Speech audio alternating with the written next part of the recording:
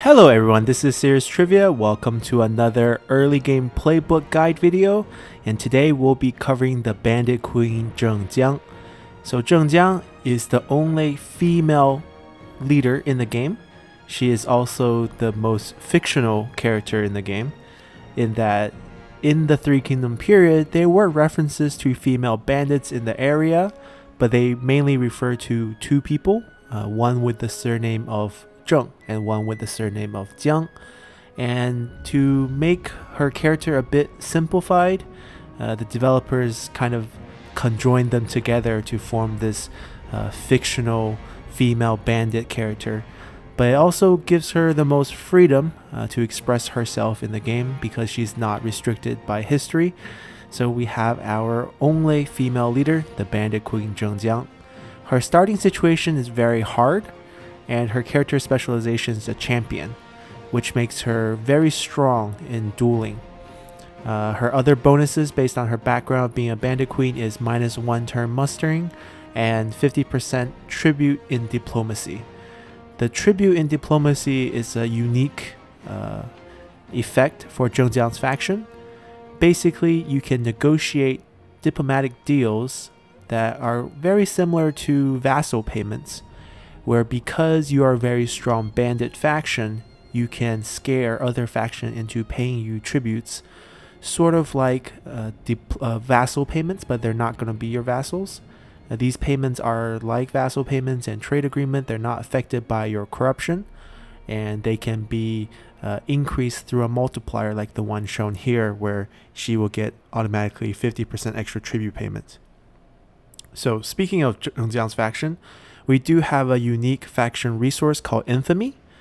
Infamy is quite complex and there are multiple tiers. We'll talk more about this once we get into the game, once we see the Infamy bar. But generally, it increases your prestige, increases character experience, increases character satisfaction and morale, and at higher tiers, it will decay over time. So it forces you to stay aggressive, because the way to get Infamy is to win fights or conquer new settlements. It's very similar to Sun Jian's playstyle, where you are encouraged to constantly fight, but the way Infamy decays, it's a little different from the way that heroism decays for Sun Jian. So you don't have to stay hyper aggressive, because there are a few tiers early on where you don't have any decay at all. Now, other unique features are the two units shown here, the hidden axes and the fist of the bandit queen. Now, the fist of the bandit queen is just upgraded version of the hidden axes. So let's just talk about what this unit does. This unit is an axe unit with no shield. It has very high charge damage but very poor defense against arrows and cavalry. But what really makes this unit unique is it has two special traits. It has snipe and stalk. So snipe allow you to fire and stay hidden. So this unit also carries a bow, so it's a dual weapon unit similar to Azure Dragons, where you either can have dual hold axes in melee combat, or you can have a bow that fires in range combat. And because it has the ability snipe, it can stay hidden and shoot at the same time. So you could have free shots on enemy range units that match your range or even have farther range than you. You're able to sneak up to them and fire off your arrows while staying hidden. Stalk, the other ability that this unit has, allows it to stay hidden even on the move and stay hidden from things like arrow towers. You'll only be seen once you are up close to an enemy unit. So you can stay invisible even if you're on open terrain. You don't have to stay hidden in forests. So this makes this unit quite unique and very much like ninjas from Shogun 2. But they play in like a bandit, sneaky bandit role, where you can sneak up to settlements and win fights just by simply sneaking into the settlement themselves, take control of all of the arrow towers. Makes this unit very interesting to play around with in the battlefield. She also has two unique buildings, the Bandit Lair, which is additional agricultural building. This building decreases the income in the commandery by a set percentage, while giving faction-wide replenishment. It's quite nice to be placed in certain commanderies that are very what I call poor commanderies, or the worst commanderies in the game. There is going to be a guide on that very soon as well. I'm currently working on it. Basically, you have a bunch of commanderies, especially in the north and northwest area of the map where Zheng Jiang starts out at, where you just have a simple farmland and you don't have any other access to any specialty county that produces income. So in those commanderies, it's okay to sacrifice their income by decreasing the income through a bandit layer and to increase your replenishment everywhere else. So this is kind of a mid-game building to be built in certain commanderies where it's not going to really impact your income, where you're mainly focused on food production. That way you can add another utility building into those commandery builds. Additionally, you have administrative office replacement building in the tribute hall. This building only does one thing. It increases more income from tributes, which we talked about earlier over here. So this is another building that can boost the percentage income you receive from tribute. Quite similar to Kongrong's playstyle, where you want to focus on trade monopoly and get as much percentage multiplier of trade influence as you can. For Zheng Jiang, once you get your faction started rolling and you can force other factions to pay you tributes, you could start building these buildings to increase your multiplier from your tribute payment, which will supply you much more income than you would get normally from just commandery tax payment. So aside from these buildings and units, we don't really have any noteworthy characters. We do start out with Lu Zheng and Chongqian. So these are just random characters that the game also made up, because this faction, unlike most factions in the game, as I said, is very fictional. They made Lu Zheng as the second in command, kind of playing the role of the dual female bandits that kind of give rise to our character over here. So with that said, let's jump into the game here. We're going to be playing on Legendary with 40-minute battle timer as always, and let's go. Alrighty, we loaded up into the game. So we start out with a very similar mission of attacking the unit in front of us.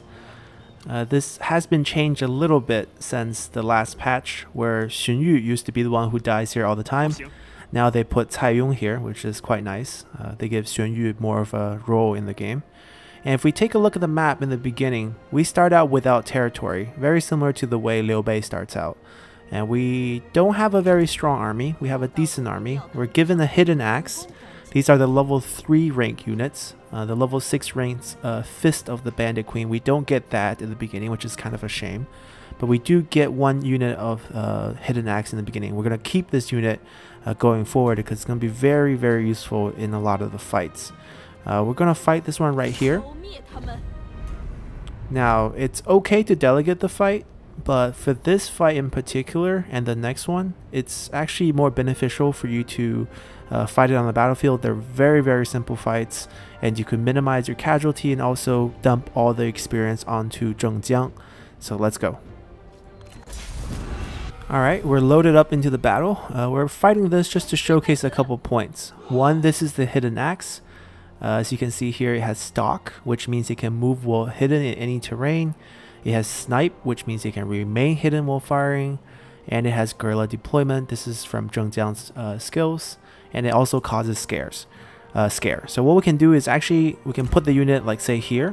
Normally we'll be in their range, but they can't see us. So we can technically stay here and get free shot on them all we want at the beginning. We're also going to play Zheng Jiang right here as well. We're just going to have her rush these units because these are archers, and on hard difficulty, or maybe very hard difficulty and above, range units don't fire generals as long as you have other units on the map, just because the game programs them to think that it's inefficient. We're going to hide the rest in the army over here because we don't really want them to get much of the experience, and we can just kick things off like so and charge at the enemy units. As you can see, this unit is just going to be firing. They can't see him even though he's in the open, so yeah, it's a free attack. But they don't have that many rounds because of the low cunning stat on Zheng Jiang. But you can have a hidden axe on any unit, so if you can place them on actually, let's chase them down. If you can place them on a high cunning unit like a strategist, then you can definitely get them to have more ammo on them or boost them with burn trait. So now we want to kill the other group.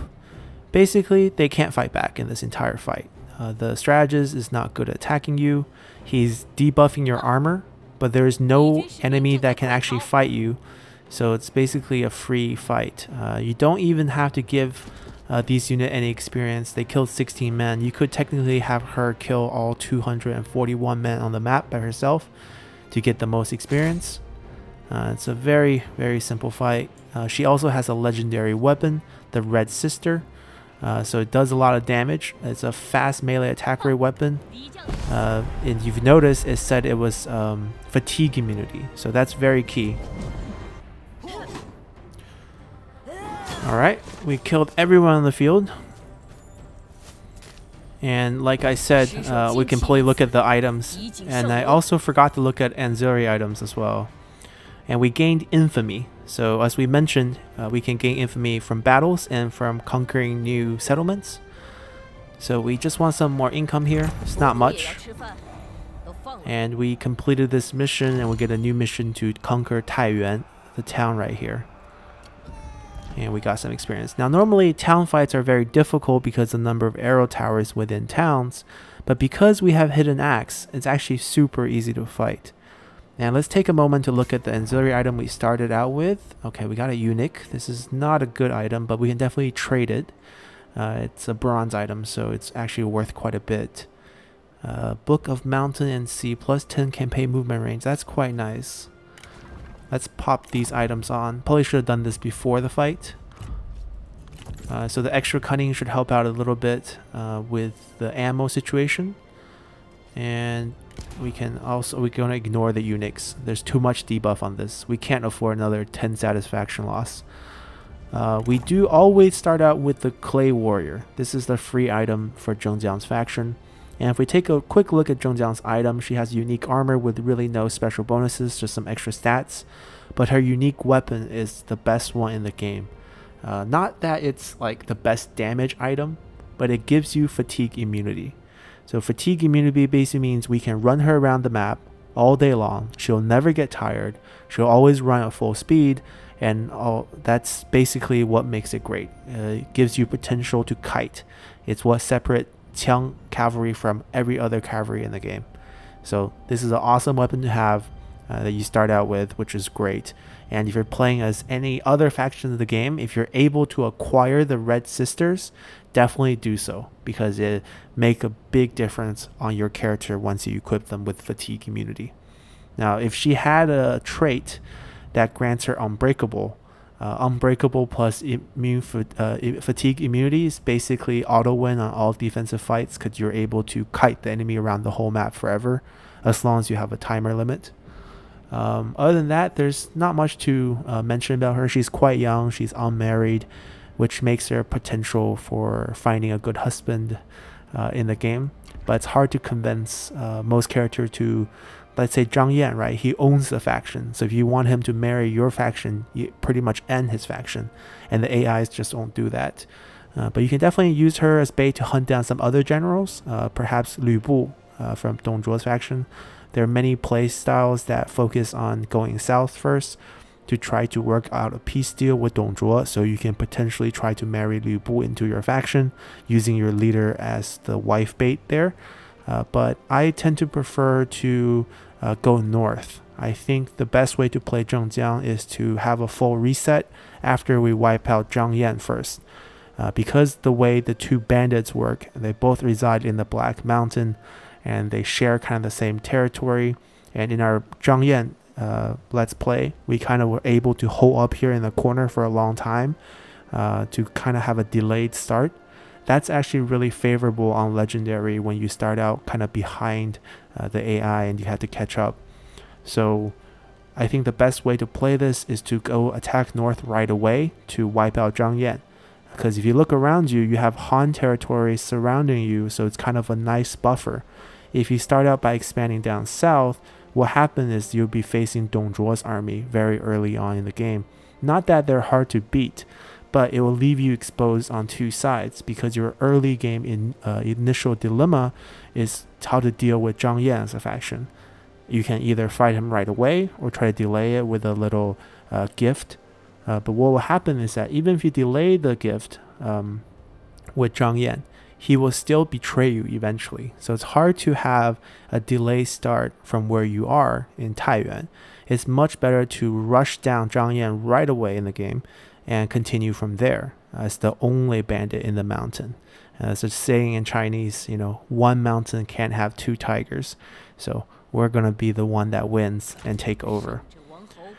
So now that we have given ourselves the items, let's continue to attack Taiyuan town. This fight is a little bit more interesting because we're fighting in a map with a lot of arrow towers. So I'm going to show you guys how to get in for free and crush this army with minimum casualty. I think you could technically do this with no casualty, but requires a lot more microing. I don't know if I can pull it off every time. So I'll try my best and we'll see how it goes. Alrighty, we loaded up into the battle here, and as you can see, there are tons of arrow towers inside the settlement. Now, because this is a town, the capture point inside does not win you the battle. As you can see here, it provides a morale bonus. So whoever captures the flag, let's say we capture it, it will drop every defender's morale by 10 points. It's helpful, but probably not necessary to win this fight. What we want to do to minimize casualty and to get in without suffering the wrath of these arrow towers is to split up our army. So first of all, this army right here will be bait. This group right here will be bait. Their job is to let the enemy see them, so the enemy will deploy around these two gates right here. Now, if they deploy around there, we have to hide these two units. Zheng Jiang is the one who needs to stay hidden because she can't have the ability to stalk. Basically, she can't be hidden in normal open terrain, so we just find a nice forest on the other side of the map to put her in. And this unit right here, the hidden axe, has free reign, so he can actually go all the way up to here in guerrilla deployment and no one will see him. The towers won't recognize him and he will be able to grab all these towers for free. So let's start battle. So at this point, the enemy only sees this group right here on the map, so they're stationed around the gate right here. Now, because they're small size, they're not going to come out to try to fight us, which is good. We're going to be capturing basically every single point on the other side of the map while they're busy staring down at our army over here.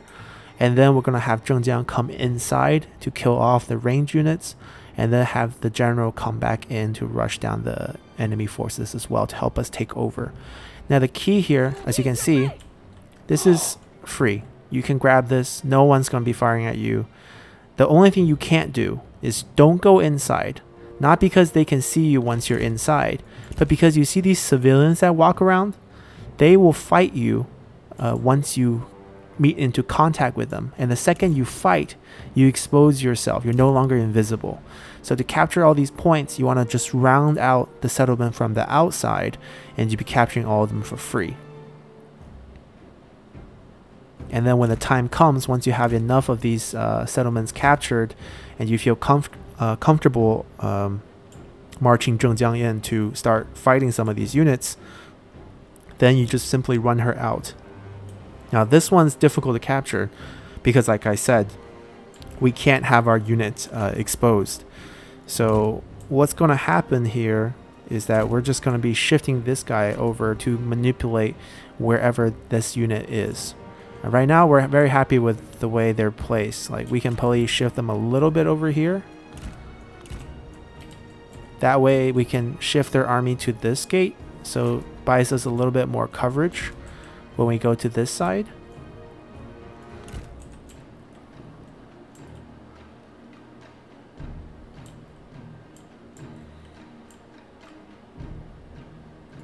Alright, so far so good, going super smooth.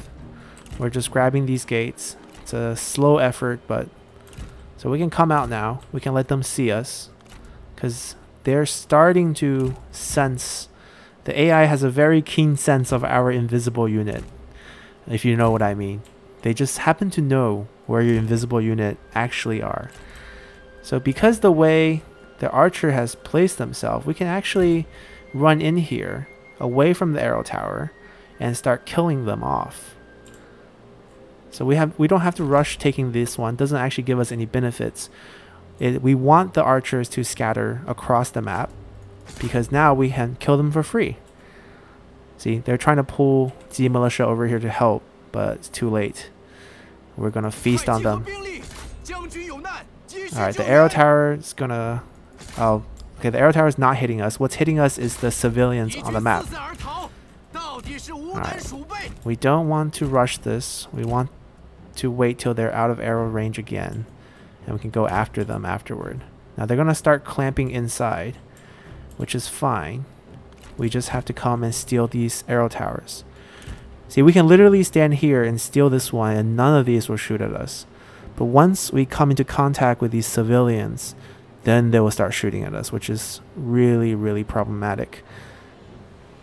But maybe we can sneak one in. I'm gonna try it. I'm gonna hope the civilian doesn't bump into us. Okay, we got it. We got it. Okay, that's good. I kind of want that one too. Let's be really adventurous. Alright, they're coming for us. We're just gonna run outside. No rush. Nice. The civilian didn't really bother us, and we're still hidden. Alright, so now we can just leave and go over here. Basically, we loop them around with vision, right? Zheng Jiang shows they go to this side, and then we can have Hidden Axe capture these two gates right here, and they can start coming in as well. Now they're going to capture some of the inner courtyard back. That's fine. If you're really patient and want to try no loss, then definitely take your time with this. But we can also... Ooh, he's going for that one. This is dangerous. Run! We're getting shot at. It's not connecting, which is good, but we're getting shot at.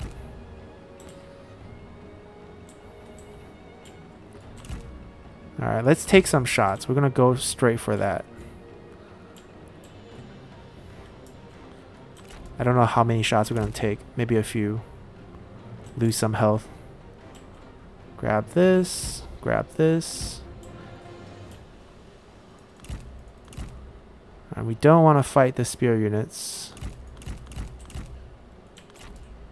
Alright, I think we can sneak here now. I don't think they can see us, even at this distance. Alright, don't get surrounded. Just gotta loop out. And we're gonna kill archers, basically. Yep. Wait, why don't we come behind? There we go. Free kill on the archers. After we capture that point, we can have our army march in. We're getting killed by some arrow towers, but it's fine. We'll take some damage. Oh, we're not capturing? Well, I thought we captured it already. Okay, we're good. We're good. Now we can set some fire here. Ooh, we've killed them, but we are getting arrow hit. Okay, let's steal them back. Come help.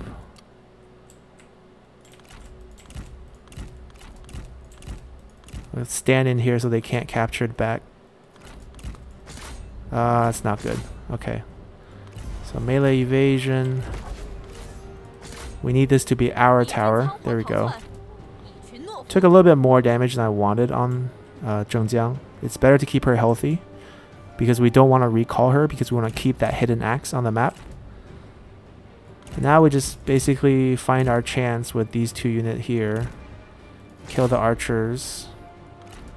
Don't run into the braced units and have them move up. Wait. Kill the archers. Don't get surrounded. Run. Alright, they go charge with them.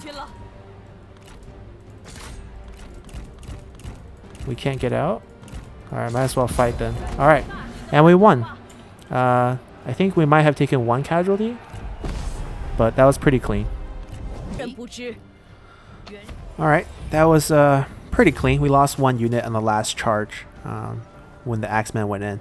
That's fine. We got our Infamy. So if we look here, when we capture a town, we can do the typical Occupy, which doesn't give you any more Infamy. We already got 3 for winning the fight. You could get 3 more if you loot and occupy, and you get 6 more if you sack and withdraw. Now obviously you won't get the settlement this way. Now loot and occupy will give you income, will give you Infamy, but you'll also take out a huge chunk of population, which I don't really care about for Taiyuan because it's an industry town, but we will lower the settlement level, which is something I don't want right now because the buildings inside are quite nice and they are worth money themselves, whether you want to build them up more or demolish them. So we're simply just going to occupy here. The extra 3 Infamy isn't going to change much for us in the early game. Later on, when you're playing Zheng Jiang in the mid game, when you have AI over upgrading their settlements, definitely consider using loot and occupy or sack and withdraw to lower the level to make it easier to manage, as well as get more income and build up your Infamy that way. But in the early game right now, we're just going to occupy this first settlement that we have. So that mission completes. Our next mission will be your economy grows. We're not going to be very shy about that. We're going to go for it pretty much right away. We get bonus experience for Zheng Jiang for our first settlement here. And we are finally in contact with Zhang Yan. Now typically, in most play styles, we would want to ask for a trade agreement. This minus 0.4 is probably the best you can get from him. Even with no loss at this point. Normally with a little bit of loss is minus 0.5. I think if you delegate both fights, it'd be minus 1. I'm not actually interested in setting a trade agreement with him because our game plan is to wipe him out very, very early on in the game. So there's no point to make a deal with him only to break it and hurt our trustworthiness. The extra money per turn here, 301, you're not going to enjoy it very long if we are going to war right away with him. Now we do have the unique item, which I said is a terrible item, but it's worth quite a bit to the AI. So perhaps we can kind of check out what he got as his first turn. Now we don't want any of these weapons, so it's kind of unfortunate. We really can't make a deal with him, or else we can definitely use that item to try to negotiate a deal with Zhang Yan. So because of that, we don't have to talk to him at all. We can just end our turn, which is kind of why we, not end our turn, but like end our negotiation, which is why I mentioned we don't really have to fight these 2 fights, because the way I'm playing is I'm hoping to wipe him out early so we don't actually need to have an army healthy for negotiations. So at the end of our turn, what we're going to do is we're going to get rid of these units to save up money for a little bit. We are going to keep Zheng Jiang on the field as well as the hidden axe. She did level up because all the experience we fed her. We're going to take consideration here. Not that it's such a great skill by itself, but it leads directly to her middle skill here, which is Tenacity of Steel, which is typically not a champion skill. She has a unique skill tree. So she gets Tenacity of Steel, which makes her an even better duelist. It's like the best duelist skill on a Sentinel on the best duelist class, the champion. And we also get the Poison Blade a little bit on. So Poison Blade is a target ability. You target enemy generals, and you can only use it 3 times per fight on a 30-second cooldown, and it does 10k damage over 15 seconds. So basically 2 hits of this, and you can kill any general you want. Almost. You just need to use this ability twice on enemy generals to kill them. It's a very strong general killer. Zheng Jiang is one of the strongest duelists in the game. Just oppressively strong.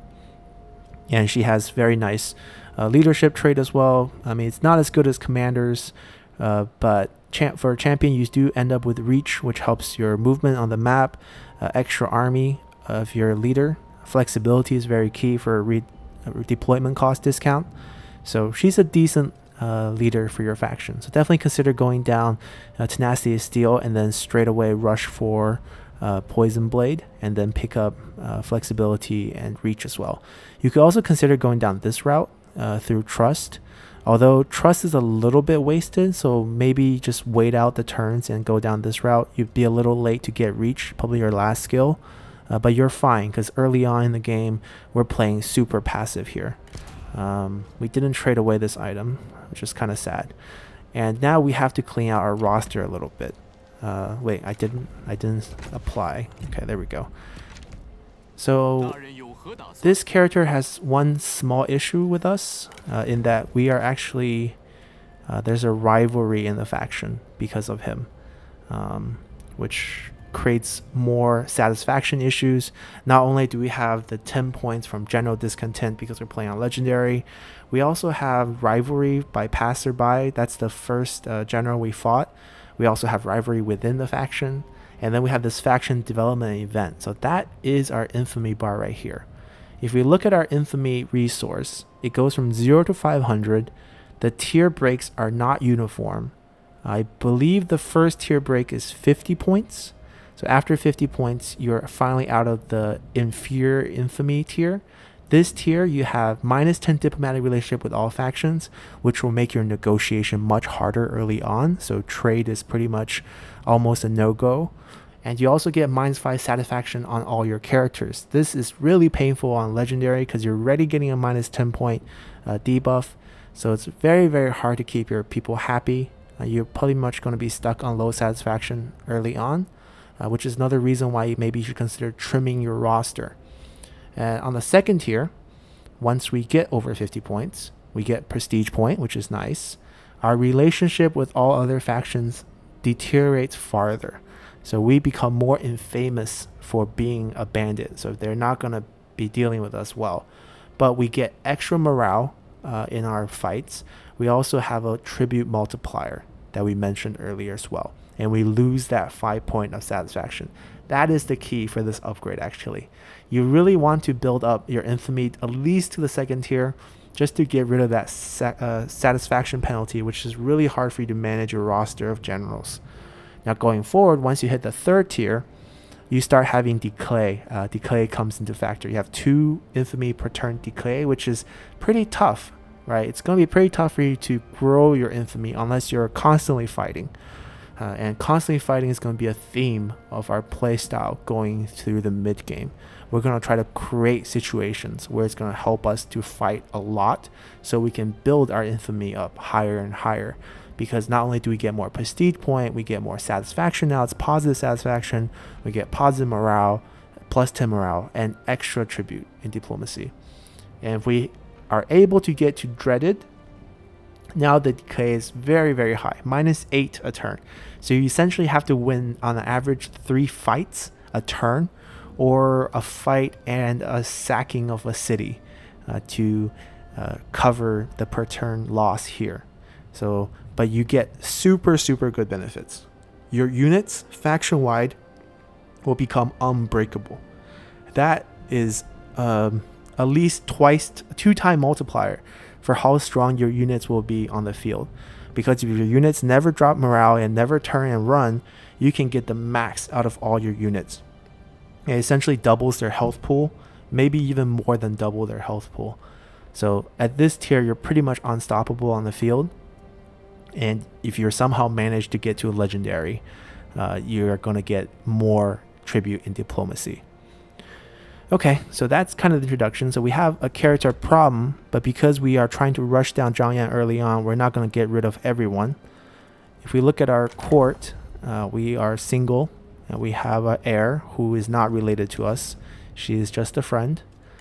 And we have the other general in our army who we're going to use early on. We're going to use our heir who is a strategist into our army.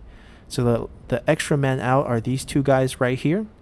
We can use him for assignments because Sentinel have the early build assignment. So he's the extra man out. So we're going to release him from our service. And we're going to pop that assignment that we mentioned in. Supervise construction. And we're also going to recall... we don't have to recall him because he didn't actually get injured that much. We can keep him on the field then. And we can recruit a new general, Lu Zheng, into our army next turn. The construction we're going to do to trigger your economy growth is going to be demolishing this labor building. Now labor building, eventually we might build one back because it does offer 40% industry, and Taishan is Taiyuan, sorry, not Taishan. Taiyuan commandery over here is the most lucrative commandery in the north. It has 2 counties, iron mine and toolmaker, which will yield you 500 industry gold each. So that's 1,000 industry income. If you add on the state workshop, which is another 500, you're getting 1,500 base industry income. So this labor building, which typically we never build, the 40% becomes 600 extra income per turn. So it becomes quite worth it. So definitely something to consider later on. But right now we don't need this. And instead we're going to save our money and we're going to build the tax collection later. Not only is this a free, early, easy income route, but you get your penalty to public order, which will help you as Zheng Jiang. Because if you drive the people insane to negative 100 points, yellow turban rebellions will pop up, and you can fight those to farm infamy. Not only are they good sources of experience, golden items, they're also going to give you 3 infamy, at least 3 infamy per rebellion. Because typically you can fight the rebellion off without killing them on the first fight. So you get 3 infamy, and then when they're retreat, you can chase them down for another 3 infamy. So each rebellion spawn is going to give you at least 6 points of infamy, and that's going to speed up how fast you can build up your infamy to at least acknowledged. So this building is extra good, and it gives you economic building construction discount of 10%. So all your purple building going forward, your private workshop, your state workshop upgrades will all be 10% cheaper. So it's very, very nice. Synergizes very well with her playstyle. So we have that settled. We have our army ready. And I think that covers everything. We have assignments done. Yep, I think we can just go on to next turn. Alright, so here we are, turn 2. We're going to run our army as close to the border as possible.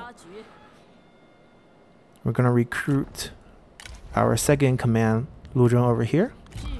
We're going to get rid of her archer militia first. We're going to recruit these guys back a bit later. So the upkeep is 60 gold and the cost to recruit is about 180. So it's about a 3-turn payoff. If you wait 3 turn-ish before you recruit, you're not really losing money here. And additionally, our second in command here is a rogue. Her background is rogue. So the bonus she gives faction-wide is that all ranged recruit units get starting rank +2. So if we recruit those same archer militia back, they're going to start out at rank 3 instead of rank 1. So it's much better to get new ones because they're going to be a little better stats on them. And we're going to have this army just pretty much close to the border. Zhang Yan's early mission has him running all the way to the lumberyard over here, which is quite far. So this buys us time to pick this off for free. Right here at this point we can start recruiting actually, because we don't have any other expenses. We want to rush him down as quickly as possible. What we need is just archers. They're the most cost efficient thing in the game. Now you might think we just got rid of 2. We mentioned the higher level, and also these things are just so cheap. Like, we're not going to run out of money recruiting these guys. And what we want to do with Zheng Jiang though is a little different, because she is our, I guess, leader technically, and also she's a champion. We're going to get 1 unit of spear guard to tank up potential enemy archers, and then we're going to spend however much we can afford on these range units. Alright. And actually let's cancel. Hold on. We want to cancel 2 of them because we want to trigger the mission so that we can speed up replenishment. Yeah, I think this is a good setup. So our economy is in the tank. Don't worry about it. We're not going to make much money early. What's going to happen is we're going to finish the building next turn, which will trigger that your economy grows. And then the next mission is growing might, which requires you to recruit 2 more units. So what you want here is to save at least 2 spots for 2 more recruits to trigger that one, which will speed up your whole army's replenishment so you can attack them sooner. So I think this is perfect. Let's continue to next turn. Alright, your economy grow is done. Now we get growing might mission. For the extra replenishment and experience, what we gotta do is just recruit 2 more units. So just recruit 2 cheap archers right here. And over here we're upgrading the free building, so it doesn't really matter. And we're done here. We can go to the next turn. Alright, this mission is triggered, so now we're finally replenishing much faster. We're probably going to have to wait 1 turn to get most unit at least 75% there. And then we can finally attack. Our next mission is to have 3 settlements where we'll get a little extra bonus infamy, which is very helpful. We're going to do that. We're going to get the 2 settlement that Zhang Yan has and wipe him out. So that's kind of our goal here. Oh, we have Guojia in the pool. Okay, so we really want him, but right now our economy is bad. So what we got to do is we got to get into more fights to make the money back. So over here, let's first pick up a reform. Once again, Onyx Dragon Rush, probably the best way to go. Another interesting thing you want to do is you probably want to grab these 3 quite early. Just because you want level 5 tax collection buildings once you get the small city upgrade. Food is a little bit difficult for Zheng Jiang early on, but still very doable.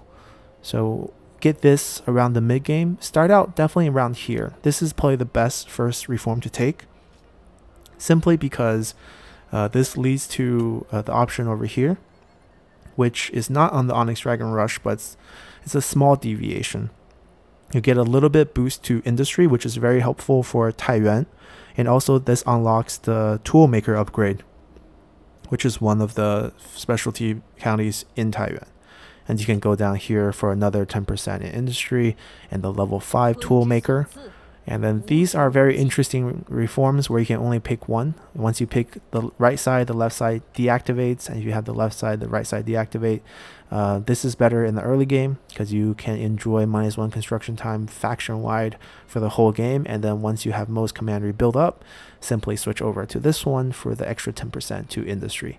So this is a very interesting branch that we rarely feature. But you definitely want to end up here pretty early. This is the level 4 private workshops. It's also very important.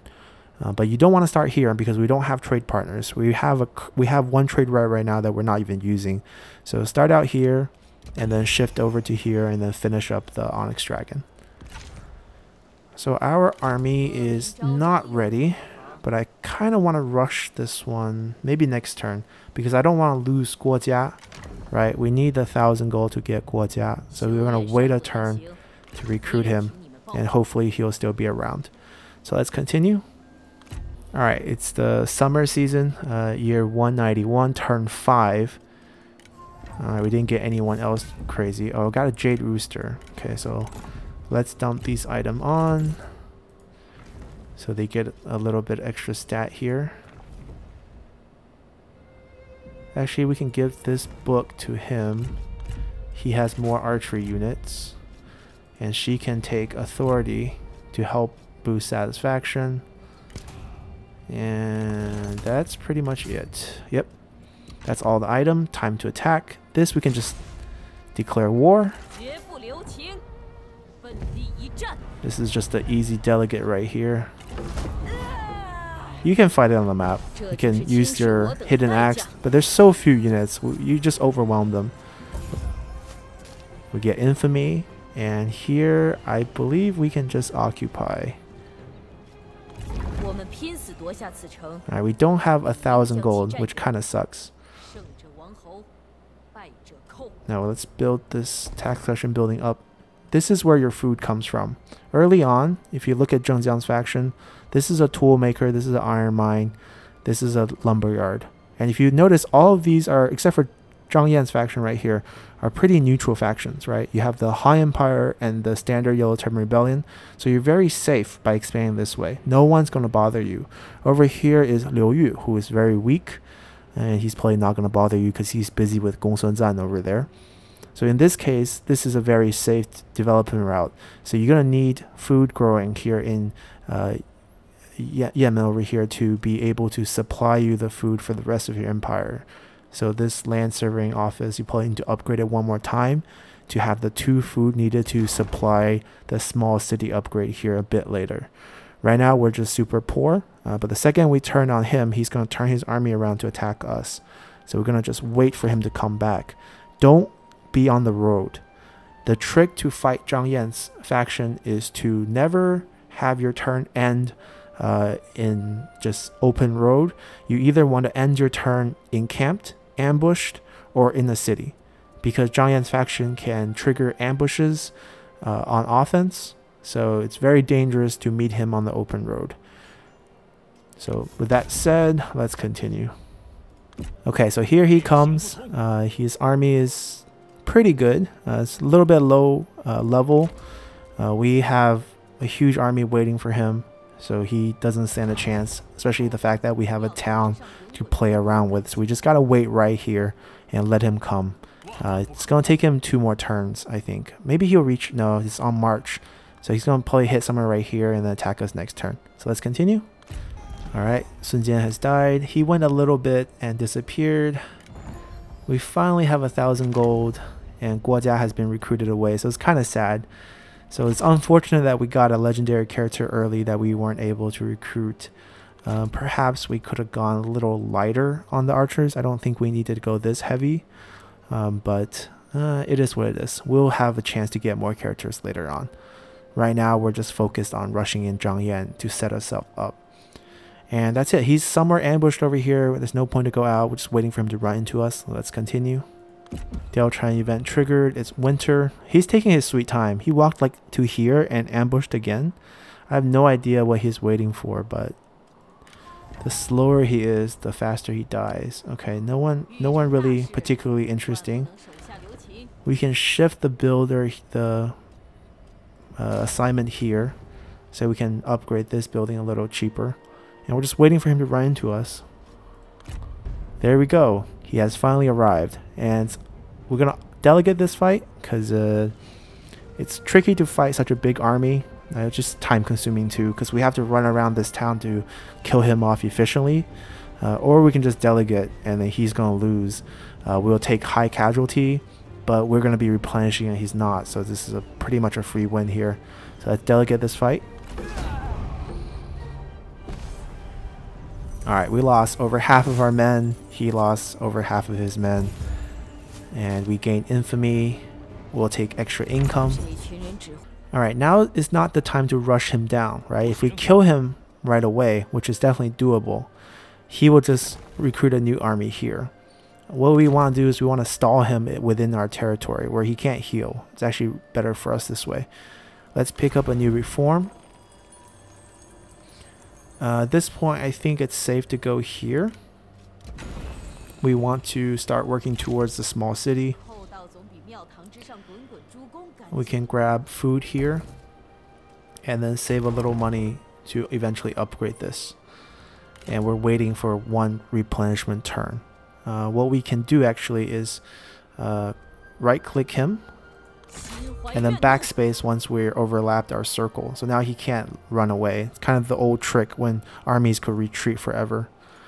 We have a level up on our assignment, which actually lowers his satisfaction because now he has a desire for higher court position. We're just going to give him scholarship and then intuition to set him up as a potential administrator. But probably not. We'll probably have some better general to replace him soon. Alright, let's continue. Alright, and Zhang Yan declare war on the Yellow Turban. Sure. We got another item, Feather Fan. That's actually quite helpful for replenishment. Let's replace this first. We can get that back next turn. Yeah, we're good. We're not actually trying to move. So you see that he can't move. So he decided to go encampment, which is fine. We just want to trap him here. He's actually not... Yeah, he's suffering through attrition, so he's fine. We just can buy as much time as we want. And let's just continue. We can actually plan out something. We can move our assignment back to Taiyuan because this is where we want to upgrade the building first. As you can see, our economy is going down, or not economy, our public order is going down the drain. We have to wrap up the fight before this goes to -100 because we want to reset with these 3 commanderies, 3 counties right here. So far so good. Let's continue 1 more turn and then we can wipe him out afterward. Alright, Dongzhuo has died. Let's finish off Zhang Yan. We're going to just take our army and attack him. Alright, he decided to run a little. So I think in this case we don't actually need to fight him because he ran. We just ended up on his right side, which is good because now we can start heading toward his last piece of land.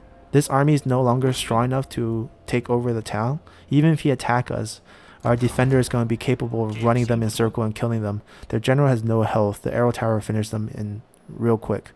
So we're more interested in taking the last piece of land. Let's continue.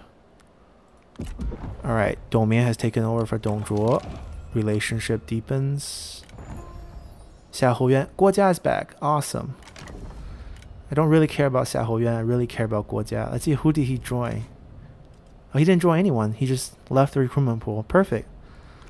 Alright, we got Guo Jia. Very happy about that. And we'll have money very soon. So our heir situation with her, she's not a good general. Right? Her only bonus is +2 range to all range units. Eventually, just get rid of her. Right? Perhaps we can marry Guo Jia or marry whatever other character you like. And we can pick up extra bonuses. Because once we get married, we can make them our heir for free. If they're within the family. So Guo Jia will give us -10 corruption. Which is pretty good. But there are better ones out there for sure. So just keep your eye on who you like to add into your faction. She's just very temporary. She's very good in the beginning of the game because you do get all these upgraded version of the archer militia. Right? They all started rank 3. Now they're all rank 4.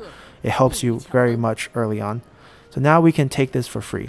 If we had wiped their army out over here, they would have recruited a new army here, which would make this fight a lot more difficult. So this is perfect. So let's continue. Alright, Zhang Yan has decided to run into our town. We can just delegate this fight. Even the AI I think will win this.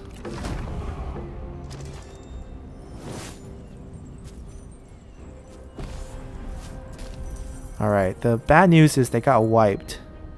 So that means they're going to have a new army ready for us. But that should be okay. Alright, Han Sui declare war on Dong Mian. Sure, doesn't really bother us. Not a relevant item. So now we're just going to close in onto this last piece of land that Zhang Yan has. And then we can finally reset. Or waiting to reset our economy. By reset, I mean we're going to fire all our units. And then we're going to get rid of some of these generals as well. And then we're going to recall our general back into Taiyuan. And just station a small army of generals here. Right? And then we're going to trigger rebellions in both of these commanderies all the time and farm those with our army right in the middle. And then it will help us build infamy. It'll help us build money and experience as we slowly expand out to claim the rest of the north. So that's our plan. We're almost there. Let's continue. And we do have a little bit of extra gold now. And Taiyuan has that assignment in place. No. He's still over here. He's coming back. He has one more turn. We don't need to build anything here anymore. We're happy to keep this where it is. We actually want to build here. So we want to cancel this guy. We probably should have canceled him a little bit earlier to put him into the Taiyuan town so we can upgrade this cheaper. But that's another time. We didn't know he was going to attack us. Basically that fight got us a lot of the gold that we have now because we're not actually growing gold per turn. So let's continue. Alright, Civil War. Huan Lin is the farmer. Yeah, he shows up early for a lot of actions. Farmer is actually quite a good background to have, and it's very rare too. If you see him, I would recommend grabbing him. But for our guide, we don't actually need to go there. We're pretty much done. Grab Night Battle. It'll help us the most. And Fire Arrow as well. He did summon a new army, as you can see here. He popped 3 generals in real quick. If we didn't destroy that army, it would have been more difficult. We're just going to delegate this, and his faction is done.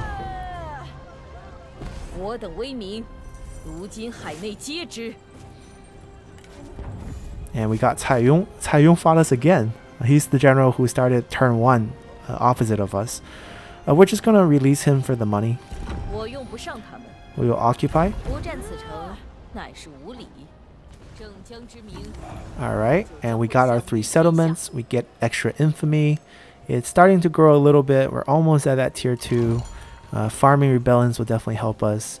Send any character on assignment, so this will extend our infamy bonus by another 3 turn. And we get a little bit extra experience. And Zhang Yan is done. We cleaned out Zhang Yan's faction. We're going to put our assignment in. So at this point, if we look at the map again, we have High Empire and Yellow Turbans blanketing our south, Liu Yu to our east, and he's the only potential faction that can declare war on us.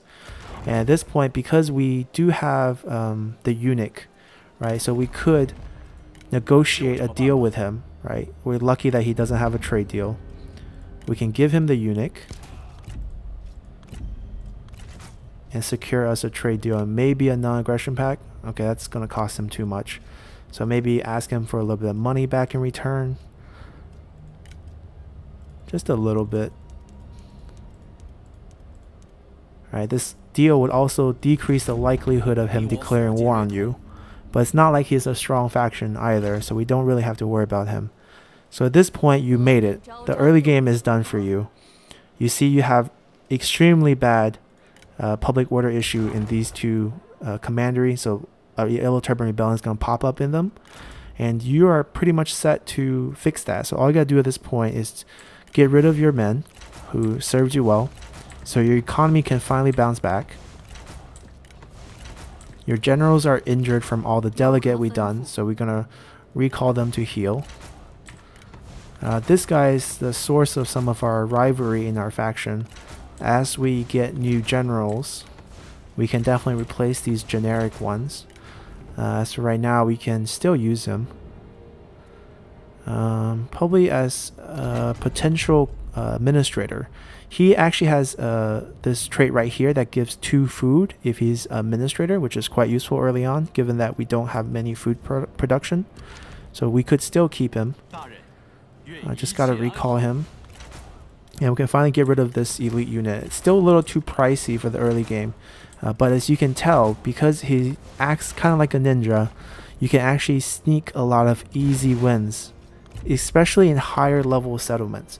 So for example, we're fighting all these towns that doesn't have a capture the flag point in the middle that wins you the whole settlement. But let's say if we're fighting a city or a small city or higher with walls, you can just have your main force visible on one side of the wall, have your hidden act climb over on the other side, sneak into the town center, kill off the one unit, usually a spear unit they keep there, and capture the point.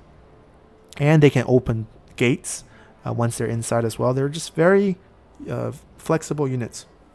So definitely utilize them in your game.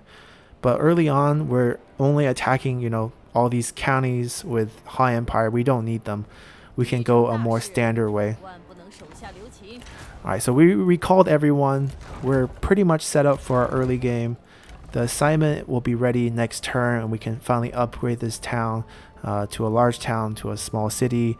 And then once this is a small city, we're going to try to upgrade this all the way to level 5, which will also make the economic building discount even higher. And then we're going to do that for both of these commanderies. And then we're going to station Zheng Jiang's army right here with a few group of generals like, say, Guojia, whoever you get in your game. And just going to hunt down Yellow Turban rebellions that come out of both of these counties. And you're going to build up your infamy nice and all the way to about here, where you're basically between a knowledge and renowned, and where you start getting decay. And once you feel comfortable, start expanding.